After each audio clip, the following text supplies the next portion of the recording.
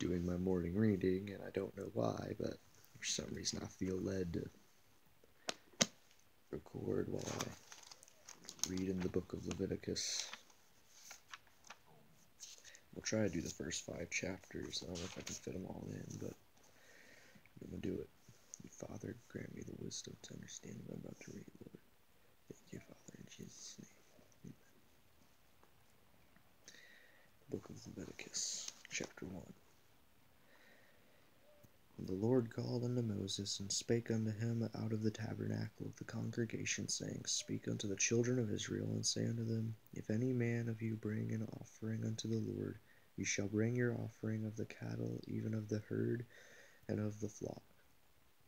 If his offering be a burnt sacrifice of the herd, let him offer a male without blemish. He shall offer it of his own voluntary will at the door of the tabernacle of the congregation before the Lord.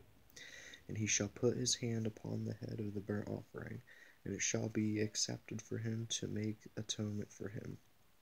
And he shall kill the bullock before the Lord, and the priests, Aaron's sons, shall bring the blood, and sprinkle the blood round about upon the altar that is by the door of the tabernacle of the congregation. And he shall flay the burnt offering, and cut it into pieces, and the sons of Aaron the priest shall put fire upon the altar, and lay the wood over in order upon the fire. And the priests, Aaron's sons, shall lay the parts, the head, and the fat, in order upon the wood that is on the fire, which is upon the altar. But his inwards and his legs shall he wash in water, and the priests shall burn all on the altar, to be a burnt sacrifice, an offering made by fire, of a sweet savour unto the Lord.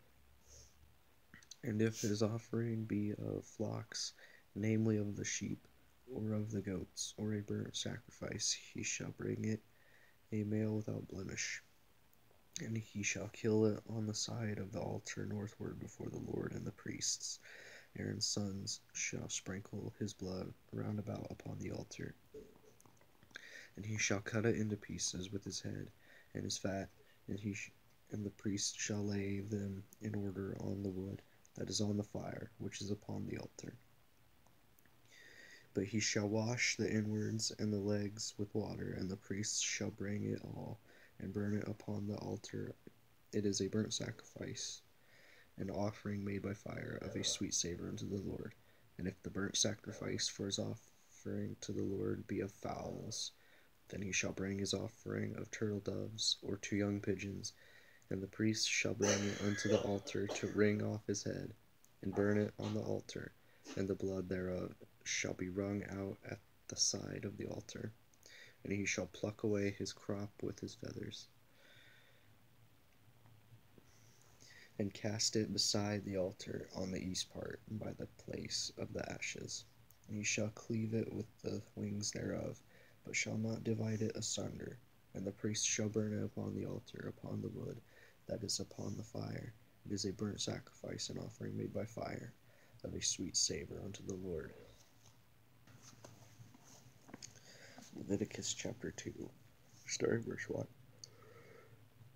And when any will offer a meat offering unto the Lord, his offering shall be of fine flour, and he shall pour oil upon it, and put frankincense thereon.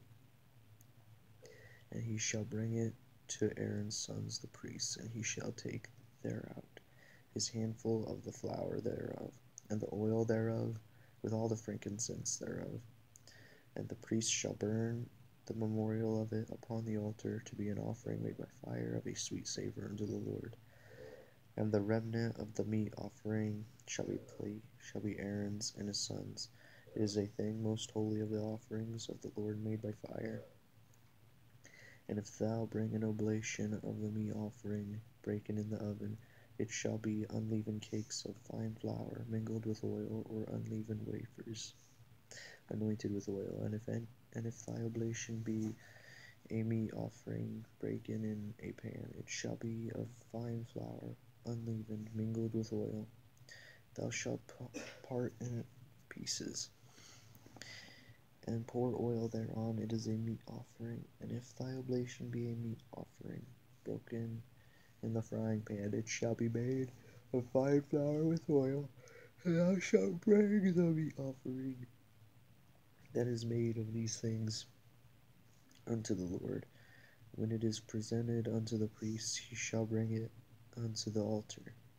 And the high priest shall take from the meat offering a memorial thereof, and shall burn it upon the altar. It is an offering made by fire, of a sweet savour unto the Lord. And that which is left of the meat offering shall be Aaron's and his sons. It is a thing most holy of the offerings of the Lord made by fire. No meat offering which ye shall bring unto the Lord shall be made with leaven, for he shall burn no leaven nor any honey in any offering of the Lord made by fire. As for the oblation of the firstfruits, he shall offer them unto the Lord, but they shall not be burnt on the altar for a sweet savour.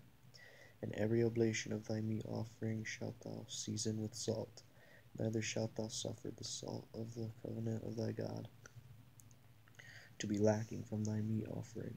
With all thine offerings thou shalt offer salt, and if thou offer a meat offering of thy firstfruits unto the Lord, thou shalt offer for the meat offering of thy firstfruits green ears of corn dried by the fire, even corn beaten out of full ears, and thou shalt put oil upon it, and lay frankincense thereon. It is a meat offering, and the priest shall burn the memorial of it, part of the beaten corn thereof, and part of the oil thereof, with all the frankincense thereof. It is an offering made by fire unto the Lord. Leviticus chapter 3.